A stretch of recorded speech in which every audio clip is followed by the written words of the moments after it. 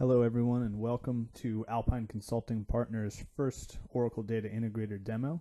Today's demo is the first in a series which is meant to detail new features and functionality within the toolset, as well as to highlight some of the unique changes that have taken place within the tool within the 12C release.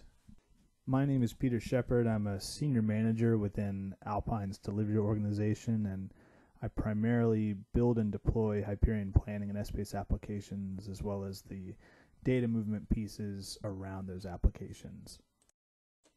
Now, before we jump into the demo, a quick explanation of what Oracle Data Integrator is for those who may be unaware of the tool.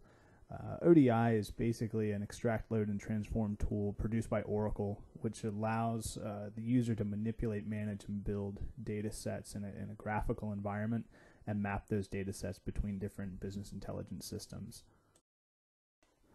For today's demo, we're going to be talking about Oracle Data Integrator mappings. Now, mappings had been known as interfaces prior to version 12, and really what mappings allow us to do is to map different data sets from disparate technologies, filter them, map them, manipulate them, and load them into a target technology. They're really the core of data movement within ODI, and it's the component that allows us to move data from one system to another. For today's demo, I'm going to use mappings to take the contents of two flat files, load the contents of those flat files into a series of staging tables in MySQL, and then combine those two data sets, once again using mappings, to populate a destination staging table within MySQL. You can see here I have these two files, the first of which is an inventory file, which is just a comma delimited 2-column file. I also have a sales file, which has a similar format, where we're once again a comma delimited file, this time with an ID column and a salesperson column. At this point, I'm logged into ODI, and I'm assuming the models have already been created, which correspond to the flat files and SQL tables that I'll be using. To create a new mapping within my project section, I right-click on mappings and select new mapping. I then title the mapping something specific to the file load. In this case, I'm loading sales from a flat file into a MySQL table. This opens up the working area to my mapping, where I can start pulling sources and destinations into my working area. Here I'm selecting my destination and I'm dropping it into the mapping. You can see here I'm now selecting the source model, and at this point I'm going to map the columns together. You can see here it's a simple drag and drop operation, and this is going to basically take the components of my flat file and move it into a staging table. I click on the physical tab here to review the mapping that has been created, as well as to set some load properties for this mapping.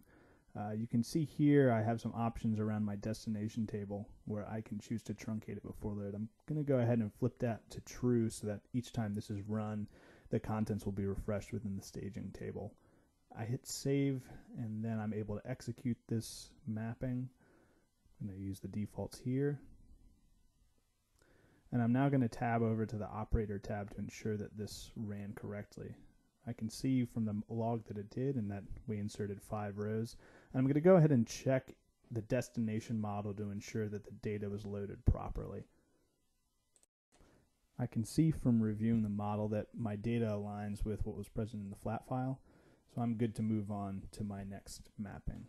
Once again, I'm going to right-click on mappings and select new mapping, and I'm going to give this mapping a unique name. In this case, I'm loading data from my inventory flat file into a similar MySQL table. I get my working area again, and I'm basically repeating the same drag and drop operation, although this time differentiating the source and target, as now I'm dealing with my inventory flat file and destination table. Once again, flipping the same load properties here, where I'll be truncating the destination table each time I load the data. I then execute this once again using the default properties. And I'm able to ensure, after looking at the operator tab, that there was in fact data loaded. I then go to my model and ensure that the same data was loaded that was present in the flat file. At this point, I have my data staged into the tables that I was looking for, so I'm Now ready to create a new mapping that will combine the data sets in those two tables and drop them into a third staging table. Once again, creating a new mapping, giving it a unique name, and here I'm going to select my two staging tables in our source, and then I'll select a filled orders table as our destination. Once again, a drag and drop operation to map the columns from my source to my target. And here I'm now going to do a quick join within ODI, where I'm basically defining a lookup to ensure that if an ID is present in one table and the other, that the map data goes together into the destination table. Once again, going to the physical tab, I'm going to toggle a similar feature where I'll be truncating and reloading the destination table each time. I'm now ready to save and execute this mapping, and if all goes well, I should see that map data land in my destination table. So once again, checking the operator tab to ensure we had data inserted, and now I'll take a look at my destination table to ensure that map data made it all the way through, which it looks like it did.